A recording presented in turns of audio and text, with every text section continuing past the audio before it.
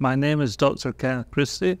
I'm the Program Head and a Professor in the Human Security and Peacebuilding Graduate Program at Royal Roads University, and I'm the President of the Confederation of University Faculty Associations of British Columbia, or CUFA BC. CUFA BC is the provincial voice for more than 5,500 university professors, instructors, lecturers and academic librarians at 5 research universities across the province. We work with the faculty associations at Royal Roads University, Simon Fraser University, the University of British Columbia, the University of Northern British Columbia, and the University of Victoria.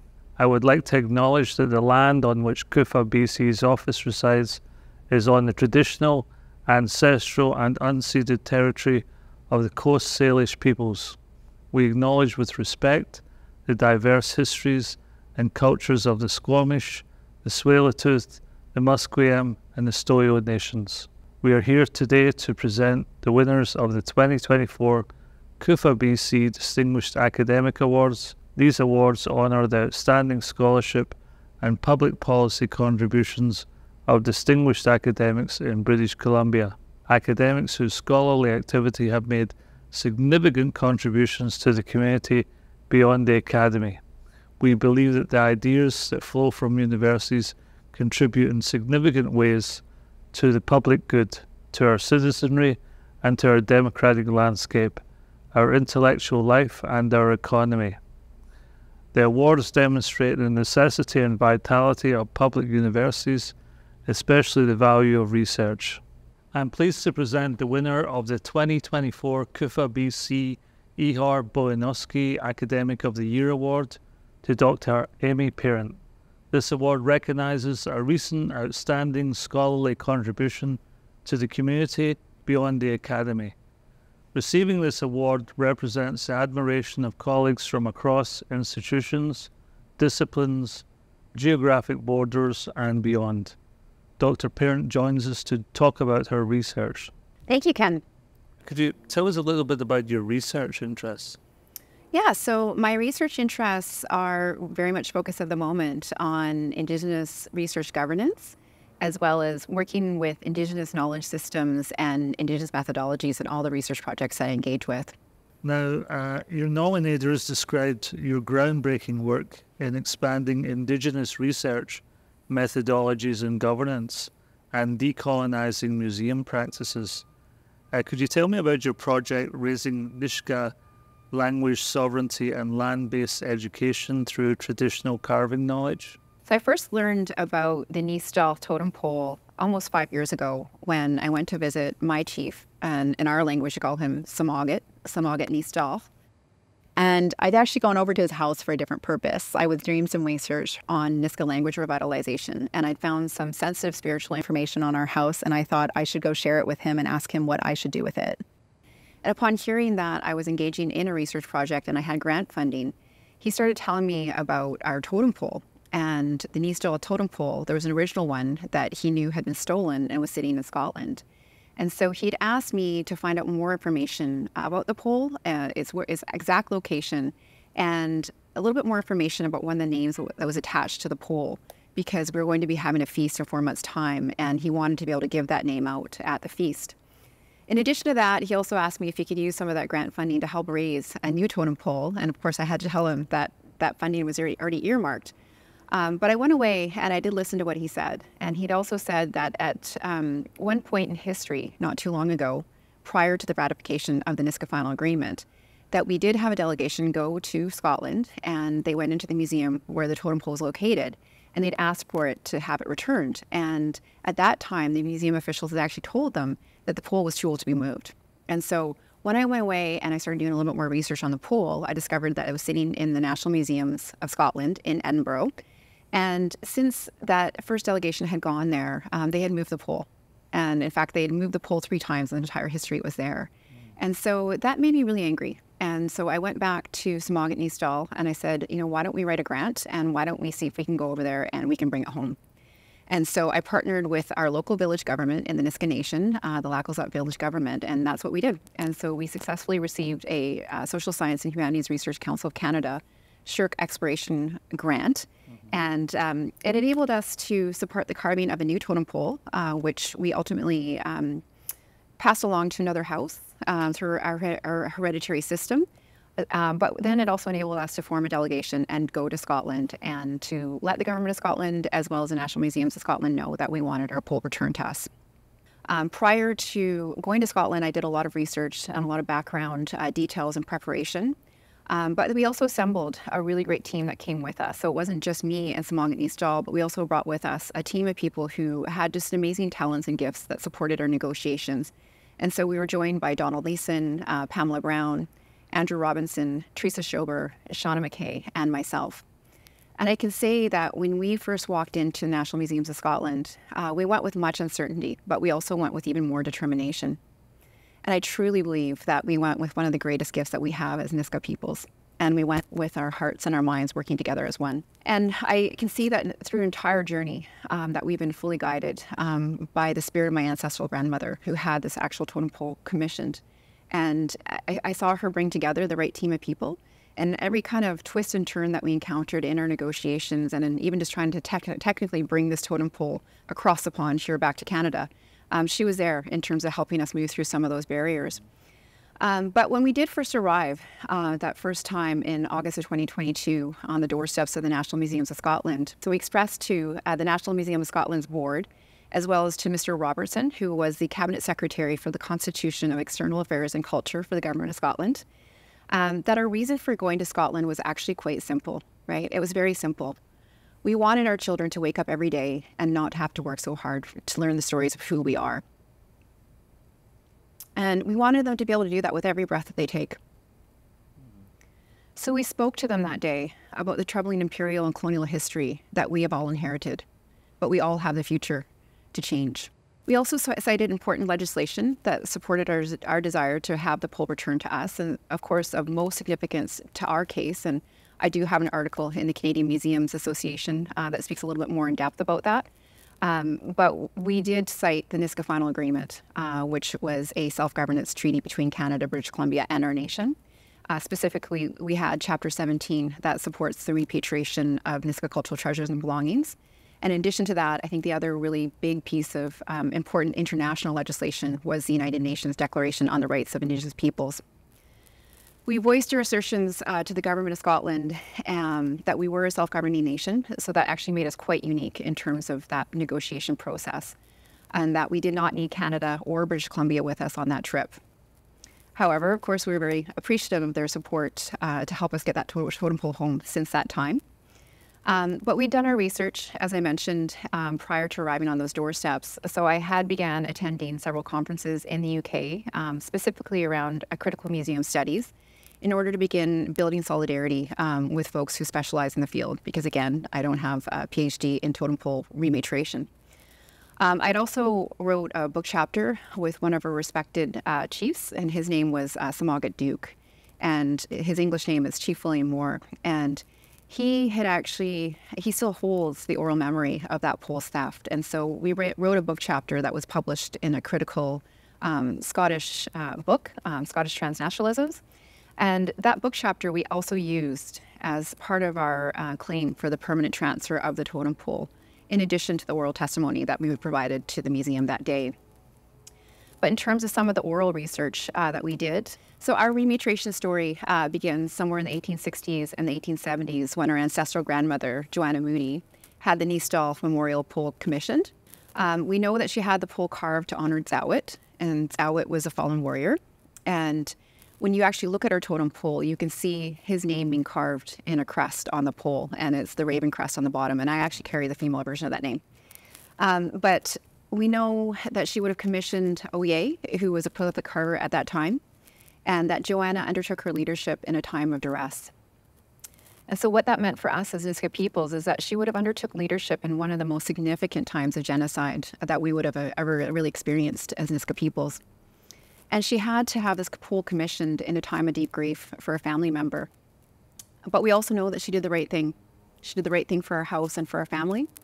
And like I mentioned, we have continued to feel her spirit guiding us in our entire journey in order to bring the pole home. I guess another point to consider in terms of some of the oral research and some of the written research on the project was that I also initially started using the term repatriation, and I did it in an unconscious way. And as I began to look into our lineage and look into the story of Joanna and think about the fact that we are a matrilineal society, and so that means if your mother is Nisga'a, you are Nisga'a, and our lineage is traced that way, then that term repatriation really doesn't apply to us. And of course, as my knowledge of museum practices deepened, I also recognized that repatriation processes are often steeped in patriarchal and paternalistic Eurocentric practices, laws, and policies. And so we were very clear in our claim to the National Museums of Scotland that the return of the Nisga'a pole must centre Nisga'a laws, Nisga'a knowledge, and ways of being. We recognize that our matriarchs hold leadership roles that are to be in balance with our respected chiefs and, of course, our beloved family members in our houses, our clans, and our nation in order to support our governance needs. And as I began to think further on the term rematriation, I also recognize that it is an ongoing process for us due to the colonial harms caused by settler colonialism.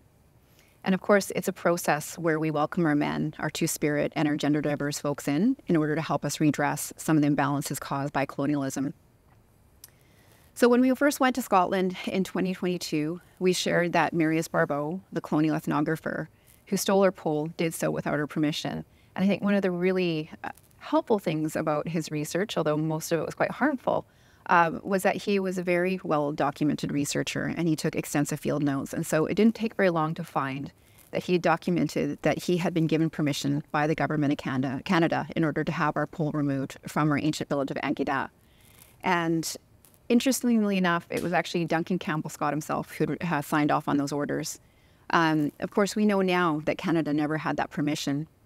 And so we let the people of Scotland know that we wanted the spirit of this pole to be free in our motherlands where it belonged.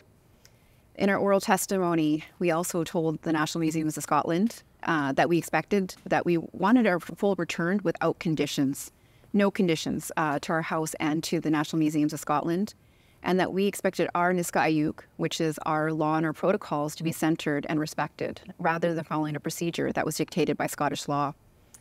We had reviewed the National Museums of Scotland's what they would call their repatriation policy. It's a bit of a mouthful, but it's called the Procedure for Considering Requests for the Permanent Transfer or Collection of Objects to Non-UK Claimants. And after reviewing it, we explained to them that it wasn't relevant for our discussion. And we explained that we weren't just talking about semantics, but we saw that there were fundamental differences in terms of the ontological and the epistemological differences in understanding the living and the spiritual nature of a pole. And that was shared so eloquently that day by our leadership who was in the room. We explained that sacred belongings are not museum objects that can be owned, and that a museum procedures only relate to belongings as property. And so we provided evidence that the pole was more than an object, it was more than property, or more than a cultural artifact, and it couldn't be owned or controlled by a museum. So we left Scotland with a lot of uncertainty. So we agreed to wait 3 months for the board to come to a final decision. And that was a huge concession for me because I went to Scotland and we went into our negotiations expecting that we would have a decision within 3 days. And it was our own delegation who told me to slow down just a little bit. And so over the course of that time, we returned to Canada. We did have to get a lawyer involved and to finalize some of our last stages of our negotiations. But I'm grateful that on December 1st of 2022, we did learn that the pole would be returned to us. And I think it took me almost a week in order to process the news and to really let it sink in. And there's been so many people that have helped us and have stepped in to do the right thing. But most specifically, I think my proudest memory of the project, and now I'm going to cry, was when we uncrated the pole and having our children be able to witness it for the first time. You know, it had only been me and Ts'aawit Nisga'a and my cousin Shauna who'd ever saw the pole as ancestors in this lifetime. And so when we brought that pole back to the NAS, it was the first time our nation and our children could see it. And I felt my spirit was at peace, knowing that our children had another story to tell about this pole, right? We have more than one story to tell about this pole and its strength to come home and how it got brought home. So, yeah, I'm crying too, actually. Your nominators described a core value for you in all areas of your work is founded in the Nisga'a concept of the common bowl. What is the concept and how does it inform your research and teaching?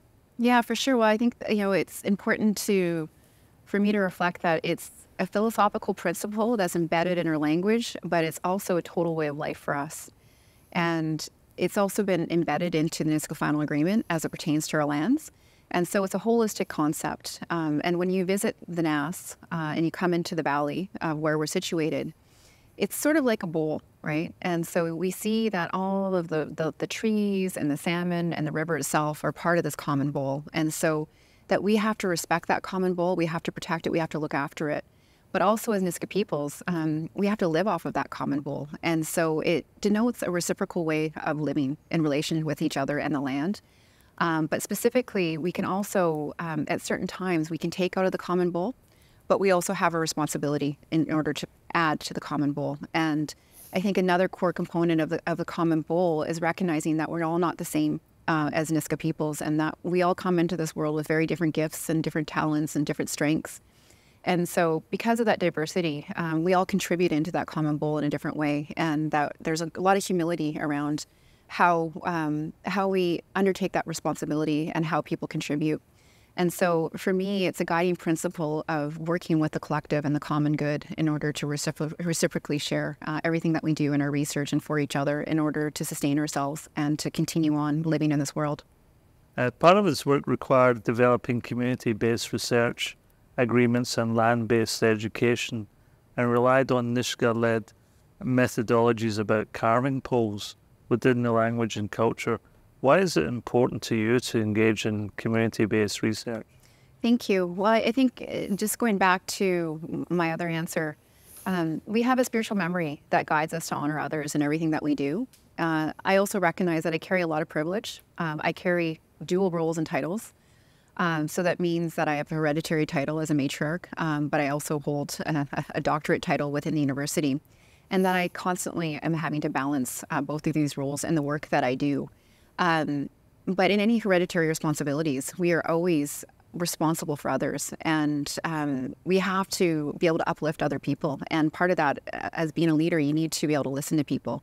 And so I think it's only very fitting that any type of research that we do, that we listen and we hold a responsibility to engage people. And so I consider my research Indigenous-led because I work as part of a collective and a part of a hereditary system that has guided me. And of course, that guidance transcends from other generations as well. And so honoring the memories of those ancestors and everything that they've done to so valiantly support us in terms of our culture and our language, in terms of where we're at today. But I think in terms of my role as an academic, nobody can walk into a community anymore and become the sole decision maker on somebody else's culture. You just can't. And helicopter research, it doesn't work. It's been very harmful.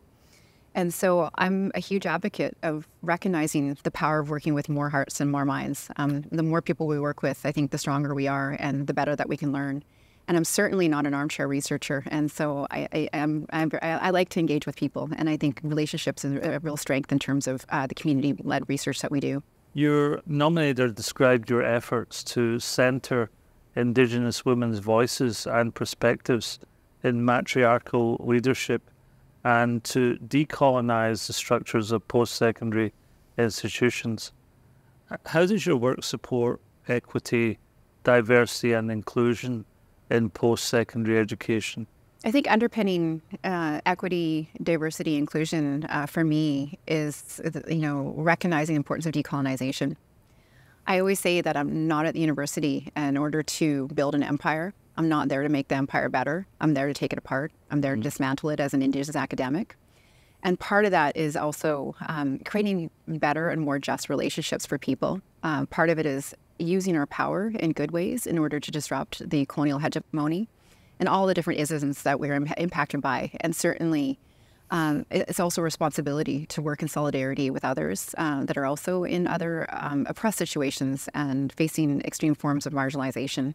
I'm really grateful to be the Cassie Center for Educational Justice Associate Director, and a core thrust of the Research Center is to really support equity and social justice in many different areas, and working with just a brilliant group of women and racialized scholars in order to uplift this important work. How has your work encouraged better access to post-secondary education? I think in my initial research, my initial doctoral research really did look at that question of access and looked at access to post-secondary and transitions for Indigenous learners, recognizing the importance of different pathways into the university. And so certainly something that I always am drawn back to in terms of my mentorship of other Indigenous scholars and racialized scholars in particular, in terms of recognizing some of the invisible and hegemonic constraints that students face when they walk into these institutions. And I think it's also important to be that mentor and to share your experiences and to highlight some of the barriers that we've encountered. I know for myself, I'm a first-generation university goer in my family. Nobody else had ever gone to university. And so there was a lot of demystification that needs to happen. And there was a lot of stigma for me as well. It took me many, many years before I actually felt comfortable within a university. And so I speak to those experiences to support other students who might feel like that and to really incorporate that into my own mentorship practice. But in terms of the other research, I think whenever there is an opportunity to speak to the barriers and to ensure that there is equitable funding and better teaching that's enabled for students, and I try to do that. We focus mainly on your research, but you're also a teacher. In your teaching, what is the most important message you want your students to take away from your classes? Well, this is going to be a short answer. I want students to take away the importance of being a whole human being. I think if we're ever going to reconcile anything, the first thing that we need to share with our children and our students is how to be a whole human being. And by a whole human being, I mean the spiritual, the mental, the physical, and the emotional aspects of ourselves. I think within a Western society, we are too often focused on only the mind or the body, and there's not an integration of all four of those elements. And so I hope that they take away from all the classes that I teach the importance of becoming a whole human being and living in balance with themselves, reconciling that piece, but also reconciling that with others and also with the lands of where they live in order for us to live into the future. Is there anything you wish to say to the nominators or the CUFA BC selection committee? I'm sorry that you picked me because I talk a lot. Well, I just want to say a huge toiksini in our language. And so that means, it translates as thank you, but it also means that we are now connected. And so I say toiksini to you. And I also recognize that the honor one is the honor of all, and that I come as one person from my nation, but I speak as 6,000. And so thank you. Great, thank you. And thank you for joining me today to talk about your work. I want to congratulate you again on being awarded the 2024 CUFA BC Ehor Boyanowsky Academic of the Year Award as part of our annual Distinguished Academic Award Series. I look forward to seeing your continued successes at Simon Fraser University.